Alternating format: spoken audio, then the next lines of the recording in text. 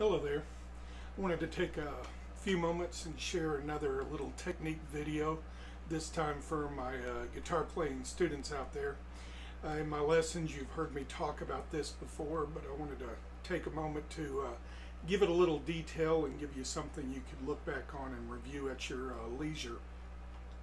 What I want to talk about today is slop picking, which is a short phrase I use for sloppy flat picking. Now let's define our terms here. So let's say I've got a little chord progression going from D to C to G, and I got a little strum pattern here that is just down, then 3 down ups. So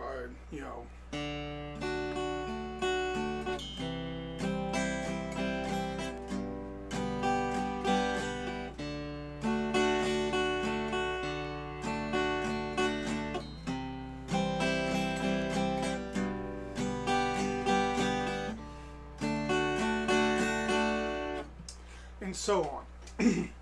Now, if I were to do this song what we call flat picking style, instead of strumming those down ups, I'd be hitting individual strings. And most people think of flat picking as a specified pattern. For example, one of the most famous ones every guitar player learns is House of the Rising Sun, where you do that little 3 down, 3 up.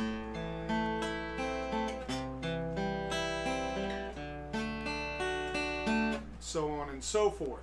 So you've got a memorized sequence, 3 picks down, 3 picks up, and you just walk through your chord changes. Slop picking is a sloppy version of that, in which I'm going to take a chord strum pattern like I was doing here with that down and then 3 down ups, and I'm not going to get overly picky about exactly which string I'm hitting when I go to pick individual strings. I'm not even going to get too worried about it if I accidentally hit 2 strings instead of just 1. So what that enables me to do is play the exact same rhythm I was strumming, but lighten it up because I'm not smacking a bunch of strings. So I can take this pattern I did a second ago, down with 3 down ups,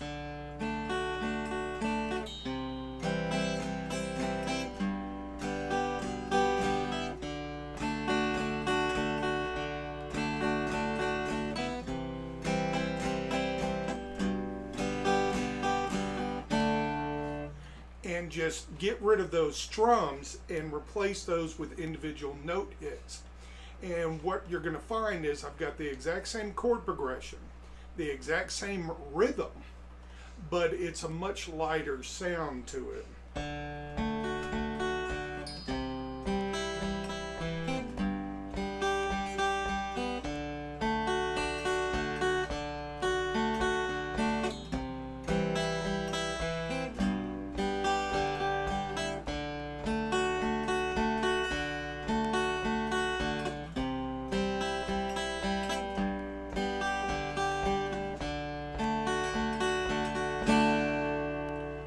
So what we have here is, if we've got a simple chord progression like I'm doing right here, and that's the whole song over and over and over again, then I need something I can do to break it up a little bit, to add a little variety to that. So let's say we want to lighten it up for the verses. I can use that slop picking style.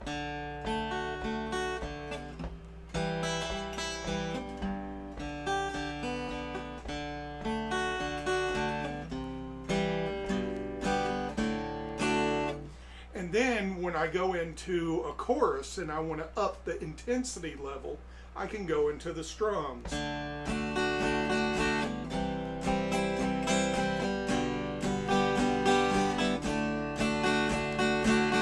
So that enables me to move between verses and choruses, keep the same pattern of chords, same pattern of rhythm, but change that intensity level as needed.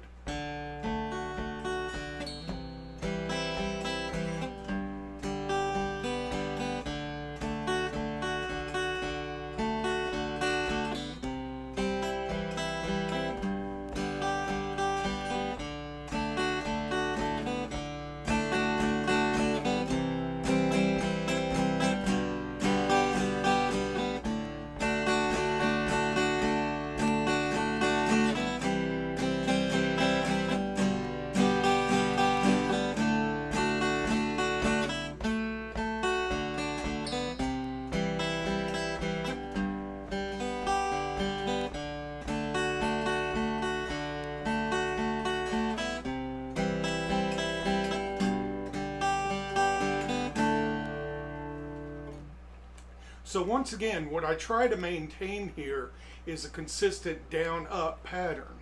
The only thing I'm changing is, instead of smacking 3 or 4 strings in a strum, I'm going down to individual strings, and like I said, if I accidentally hit 2 strings, I'm not too worried about it. And I'm not overly worried about which strings I hit. I'm holding down my chord shape every time.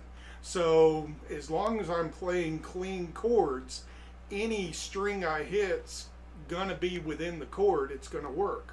So this is an extremely easy way to add some variety to your playing patterns to songs. And you can apply this to any pattern you already know. So take any chord progression, any strum pattern you already use regularly, and just change your down-up strums to individual string hits. The only thing I try to aim for as far as a consistent rule is I'll normally try to aim for a root note or the lowest note of the chord I'm holding on that first down hit. That way on beat 1, I'm hitting the name of the chord, that letter note. And then after that, what I hit's what I hit. And it will change every time I go around. I don't try to hit it the exact same way twice. So once again, an extremely easy way to add some variety to your song structures and add another layer to your playing. Good luck with that. Take care out there.